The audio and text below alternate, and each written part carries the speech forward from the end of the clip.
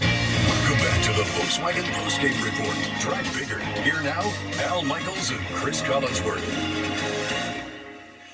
So it's December, and we begin with a Houston victory here. So next week, the Rams found their offense in the desert today. Jared Goff for over 400 yards, had that many in the third quarter.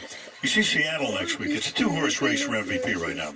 Lamar Jackson, Russell Wilson. We see Russell for the first time this year next week. Can I tell you the most exciting part about this football season for me is that we're seeing a new style of offense winning, right? These young quarterbacks that can move, that can make plays with their feet, that have these dynamic arms, and it's just an exciting brand of football. We're seeing a little bit of a blending now of the old NFL stuff and college football, and I like it. I like watching it. See, the 49ers lose today. Seattle, if they win tomorrow, they're in a tie with San Francisco for the top spot.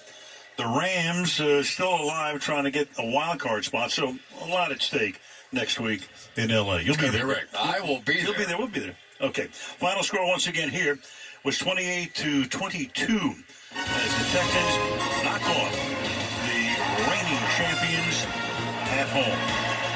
Until next week, Al Michaels, Chris Collinsworth, Michelle DeFoy, our entire gang, headed by Fred Gudelli and Drew Essenkamp. A long week for the boys. Thank everybody for what they have done all week long on NBC. We'll see you next Sunday.